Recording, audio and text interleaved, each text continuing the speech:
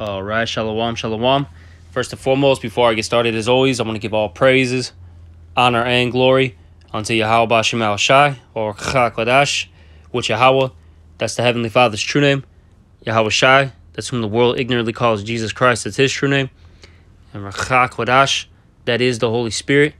And I also want to give double honors to the apostles and the elders of Great Millstone, who rule and teach well in the scriptures. And salutations to all the brothers out there pushing this word and in all truth and in all sincerity. All right. And today I want to get into a lesson on how you got to remember that this truth for the majority of the time is going to be bitter. You see? And, you got to keep that in mind. Because I'll say this, when you first come into this truth, okay, when you first start reading the scriptures, things are, sweet, as the scriptures talk about, which we'll get in a moment. All right, they're like honey. You learn that you're an Israelite, that you're the Most High, the Most High's chosen people, that you're above all nations, that eventually you're going to be that ruler, that king. You're going to have slaves. You're going to have multiple wives. Okay? All these things are going to be in your hands soon. Right? But then that bitter part, comes. Where you have to endure. You have to resist temptation. Afflictions arise, such as you losing, okay? Your wife. Okay, you losing your business, you losing a job, you not having money. Okay, your parents start looking at you sideways because you're not celebrating, holidays. You don't eat particular foods. Okay, so on and so forth. Whatever it is. That's the bitter part, and it's a lot. It's a lot. Okay. And you see what happens with a lot of individuals out there. They don't count the cost, and they don't expect these things to come like that, right? And what happens is when these things arise and it actually hits them, they become offended. And when they become offended, what happens is they drop the plow. They have an excuse now to not continue this work. Remember, you as an individual have to endure to the end. Because I'll say this, side note, you have made a vow with the Heavenly Father and His Son, Yahweh Bashem Al Shai, by coming into this truth. Remember that. And you got to finish that vow. Okay? And if you don't, you're going to get punished severely. Remember, you can't just walk away from this and think everything's going to be A-okay. No. You can't do that. You cannot do that. All right? But let's start off with this. This is Revelation 10:8. And the voice which I heard from heaven spake unto me again and said, Go and take the little book, which the little book that represents the scriptures, the Bible, okay? Which is open in the hand of the angel which standeth upon the sea and upon the earth. And I went unto the angel and said unto him, Give me the little book. And he said unto me, Take it and eat it up, and it shall make thy belly bitter, and it shall be in thy mouth sweet as honey. And I took the little book out of the angel's hand and ate it up, and it was in my mouth sweet as honey. And as soon as I had eaten it, my belly was bitter. You see, this, once you start eating the scriptures, okay, it's sweet. Like I said, you learn that you're, not a low nation, that you're the best nation, actually, that the Most High is going to save you, that you're going to be a king, you're going to be a judge, a ruler, you're going to have, all these wives, all these children, lands, etc., right? That's the sweet part. But that bitter, those are the hardships, the afflictions, the trials, the tribulations. You see, the temptations. That's the bitter part. And it doesn't feel good. Okay? These things don't feel good. Hey, when you're, with the woman, let's just say 10 years, and she, decides to leave and take your kids, that's not going to feel good. Okay? Let's just say you had a great relationship with your parents right before the truth, and now they don't want to talk to you, or you're always getting into arguments because of the scriptures. That's not going to feel good. Okay? You always, not having money when you're used to having money, that's not going to feel good. You getting rebuked, reproved, okay? And you're always used to being the guy that was always right. That's not going to feel good. All right? You see? But look, we cannot get offended by these things. We got to keep pushing and keep trucking, no matter what comes our way. You see? Now let me keep reading. Because look, we have a job. And the 11th verse is going to get into it. This is our job right here. This is Revelation 10 and 11. And he said unto me, thou must prophesy again before many peoples, nations, tongues, and kings. And see, this is what the angel was telling the John the Revelator, okay, which was one of the disciples, later turned apostle, okay, of Yahushai Hamashiach, whom that's whom the world ignorantly calls Jesus Christ, okay. The angel was basically saying, look, you're gonna, after you die in this life, you're gonna be reincarnated, and you're gonna have to prophesy again. You're going to have to prophesy, okay, before many people, before nations, tongues, and kings. That's a prophet's job, man. To push forth the word of the Heavenly Father and the Son. To let the people know what's going to happen in that current kingdom. And what's to come afterwards. And to ultimately gather the lost sheep of the house of Israel through the word.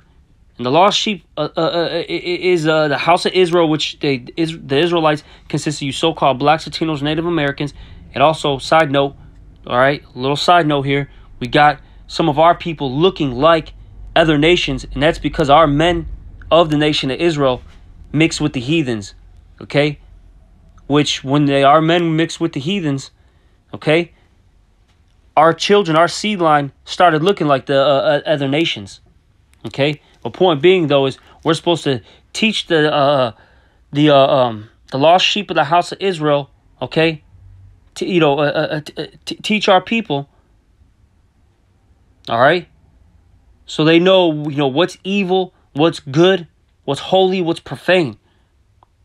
All right, that's our main job. But we also, hey, we got to tell these nations that they're gonna fall. That there's a judgment for their behavior, okay? And with that being said, their judgment is coming forth, and it's going to play out in the future. And you see, people don't want to hear these things, okay? They don't. Because what's going to happen, what's going to arise is what? Persecution, okay? Afflictions to us. That's what's coming. That's what's happening. I'll say, scratch it. That's what's happening. It's just on a low level right now. But it's going to intensify as we keep getting closer to the end. You see? But point being, though, is this truth is bitter. It's not fun. Look, this is what the scriptures say in the book of Ezekiel. Okay? This is, or is it the third? Oh, I think it's the second chapter. Yep. This is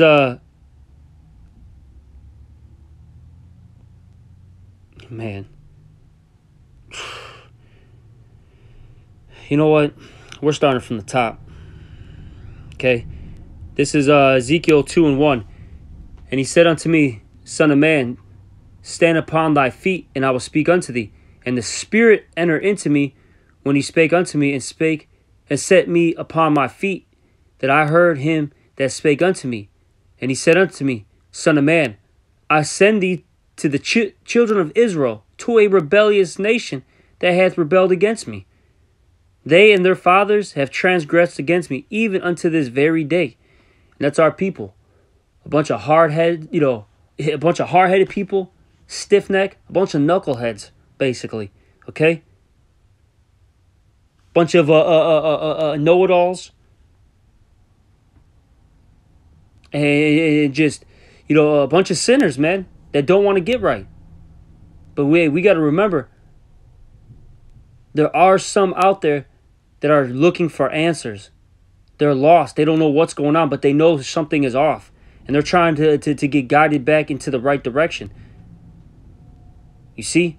And we, the men of the Lord, are those shepherds that were sent forth to gather the lost sheep, man. Okay? But hey, back to whom? The chief shepherd, which is Yahweh Shai. All right? Well, let's keep going. Verse 3? Oh, no, verse 4.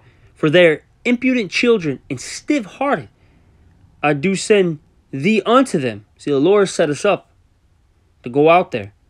All right? And it says, and thou shalt say unto them, thus saith the Lord, Yahweh. And they, whether they will hear or whether they will forbear, meaning whether they listen or not, for they are a rebellious house, yet they shall know that there hath been a prophet among them. And eventually, at some point, these, knuckleheads, these hard-headed, Israelites, they're going to realize that these men that were out there on the corners, in the streets, with Bibles in their hands, with big beards, these men were on point. Hey, their cousin that was trying to teach them about, being an Israelite was on point. Their dad, their mom, whoever, right? They're going to realize, all right, hey, hold on, let me scratch that because I said mom. Hey, because really, the only prophets are men. All right, but point being, hey, their cousin, their dad, their brother, all right, etc., right? Their nephew, those that were trying to teach them that they were Israelite, okay? They're going to realize, you know what? They were on point. They were right. See, our people are going to realize these things when all hell breaks loose, all right? That's when they're going to, understand these things. Well, let me keep reading. Verse 6, and thou, son of man, be not afraid of them, neither be afraid of their words, though briars and thorns be with thee, and thou doest dwell among scorpions. You see, don't be afraid of them, because look, there's times where you're going to be threatened. Best believe that. Whether it be, an actual physical altercation, might arise, or whether it just be threats with words. Don't be afraid of them, okay? Be not afraid of their words, nor be dismayed at their looks, though they be a rebellious house. And thou shalt speak my words unto them, whether they will hear or whether they will forbear, for they are most rebellious. Be thou, son of man, hear what I say unto thee. Be not thou rebellious like that rebellious house. Open thy mouth and eat that I give thee. And when I looked, behold, a hand was sent unto me, and lo, a roll of a book was therein, meaning the scriptures. And he spread it before me, and it was written within and without. And there was written therein lamentations and mournings and woes. So that's what's in the scriptures. Lamentations, mournings, and woes. Pretty much meaning things aren't going to be good for the most part. Now, of course, in the scriptures, there's good, there's parts where it's, joyous, happy, happiness is, in it, tranquility, peace, etc. But that's later down, the line. That's at the end of the movie. We're still in the part of the movie where we're dealing with, trials, tribulations, and woes, lamentations, mournings, woes, the hardships, ultimately that spiritual fire, man. That's where we're at right now, okay? And you got to remember that, because look, like I mentioned earlier, you did make if you call yourself an Israelite, all right, yeah, you start following the law, statutes, and commandments. You start studying, you start preaching. You made a vow. You made a vow unto Yahweh B'Shem Yahweh Shai that this is the truth and that you're gonna follow the Lamb wheresoever he goeth, no matter what comes your way, right? Because look, what does it say here in Sirach, the 2nd chapter? It says, Sirach 2:1, my son, if thou come to serve the Lord, prepare thy soul for temptation. So look, temptations are going to come your way. Hey, look, that chick, all right? That chick with that nice round, behind, all right? Them big, luscious, that big, luscious chest, right? Hey, she might come to you, start flirting with you. She might want to give you, her number. She wants you to go back to her place. All of a sudden, you might ask her a question like, oh, yeah, you got a man or not? Or, what's up? Oh, yeah, I got one, but it's okay. It's complicated. That's that temptation right there. Are you going to give into your flesh? Or are you going to resist that, man? That's just one example. Because look, hey, if you give into your flesh, now you just committed adultery. Or are you going to steal? All right, from your brother? Okay? Are you going to, be a striker? Are you going to learn how to take the low? These are things, particular things that occur. Are you going to, apply the wisdom that's written in the scriptures? All right? You see? Let me keep reading. This is Sirach 2:2. Set thy heart aright, meaning your mind, and constantly endure. See, it said constantly endure. Endure what? Trials and tribulations that are going to hit you. And make not haste in time of trouble. So you're not supposed to make haste. Deal with your affliction. Be patient. Keep praying to the Lord. And look, eventually, Yahweh Shema Shai is going to give you an opening. Okay? I always say this. You know how you're in a department store, right? Or wherever you're at, right? One of these, big buildings. Doesn't matter what it is, right? Factory, etc., etc., right? Huge, condominium, skyrise, high-rise, right? There's always what? That emergency exit. The Lord always has an emergency exit for us. And we'll be safe and sound, man. So don't panic when, things get bad. So it says here, cleave unto him. See, you got to cleave unto the Lord and depart not away. And that thou mayest be increased at thy last end. You see, eventually, you're going to be increased. Whether it be today, tomorrow, a year from now, at the end of this walk, so to speak, you're going to get increased. Best believe. And what does it say here in verse 4? Whatsoever is brought upon thee, take cheerfully. Take it cheerfully. See, what the Lord is doing when he's, making you go through these trials and tribulations is he's putting you through the furnace of adversity, the furnace of affliction, which we need to be put in these in that fire, all right? Because we need to be purified, because we're still, we still need to be cleansed. We're still being cleaned to this very day. All right? You see? So it's important for us to go through these things. It's going to make us better at the end of the day. It says, and be patient when thou art changed to a low estate. For gold is tried in the fire, and acceptable men in the furnace of adversity. You see, acceptable men are going to be in the furnace of adversity. And the Lord wants you to fight. He wants you to be like our forefather Jacob, okay? Which his name was turned to Israel. And the reason why is because he wrestled that angel, okay? He kept wrestling that angel for that blessing, okay? And we got to have that same spirit. You got to keep fighting. Wrestle and fight for your blessing. Or are you just going to give up, throw in the white towel, man? Say, I can't do it. And you see a lot of guys, they get in that spirit. Like I said, things get a little rough. Okay? All of a sudden, like their finances are low. They lost their job. Okay? Now all of a sudden, their woman leaves with the kids. Next thing you know, they're getting rebuked by the brotherhood. And it becomes too much for them. They're like, you know what?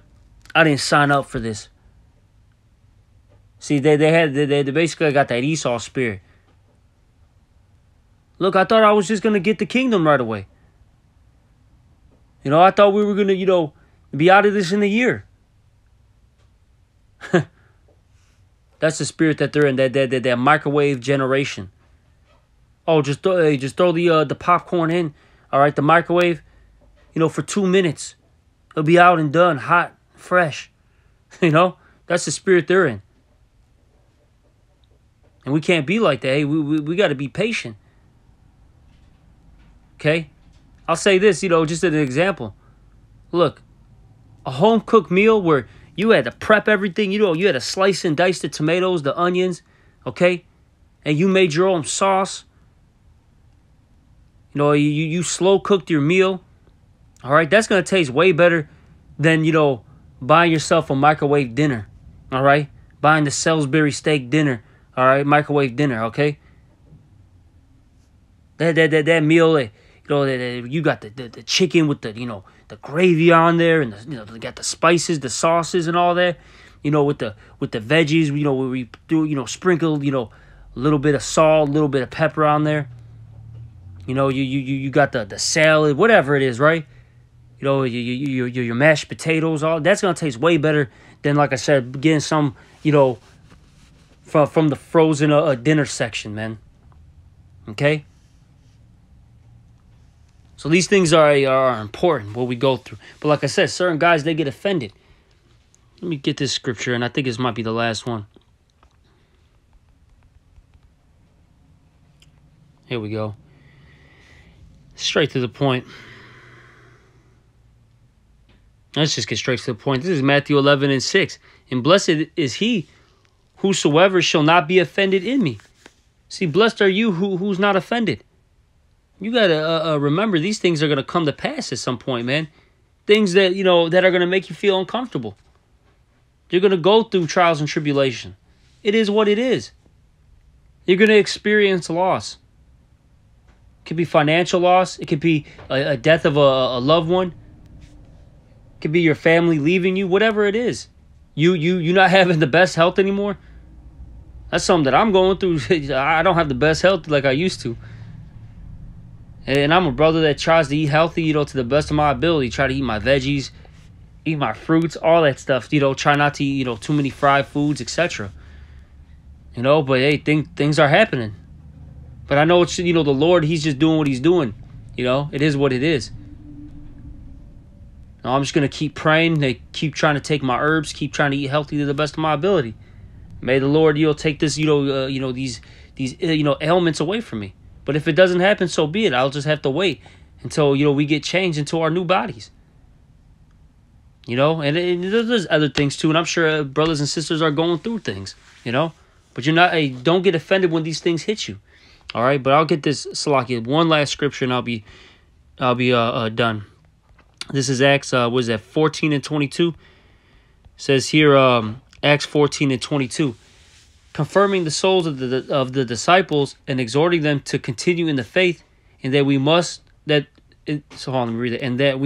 through much tribulation enter into the kingdom of the Most High. So we got to go through a lot basically before we get into the kingdom. All right, it is what it is. There's going to be a lot of things that hit us, and are those things that hit us going to make us feel uncomfortable? Yes. Yes. It is what it is, though. It's a part of this walk. And I'll say this, even things in this world, right? You look at these, let's just say like a Kobe Bryant, right? You look at the Messis and trying to think, the Floyd Mayweathers, all right? The Canelos, all these, top tier guys. They just didn't get the championship, rings and the trophies, right away. They just didn't get it, they didn't get that talent, right? Because they were lazy. Now they put in that work. Hey, you listen to Kobe Bryant, he would be out there, working out before people were even getting in the gym. He was already running He was already, hitting the weights, going through drills. And that's why he would talk so much, so much smack. Even when I say that, I'm talking about his own teammates. He would talk so much smack to them because they didn't have that same spirit. And that's why they were, at a lower level than him. You see? That's just one example. I was watching even Floyd Mayweather, man. Guy doesn't, once in a while he may, go out because, of course, there's a balance to things. But for the most part, this guy's waking up. He's in Florida jogging at 5 in the morning with his squad, with his team. Waking up at 4 in the morning to get out at 5 to go do what he's got to do. You see? Putting in all those hours.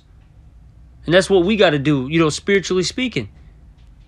Got to constantly be reading, constantly be making videos, studying, resisting temptation, applying wisdom, etc. So we can get into the kingdom, man. All right? But that's pretty much it. But, I'm going to end this lesson. Hopefully it was an edifying one. I want to give all praise, honor, and glory to Yahweh Shai. Also double honors to the apostles and elders of Great Millstone, and salutations to all you brothers. Shalom.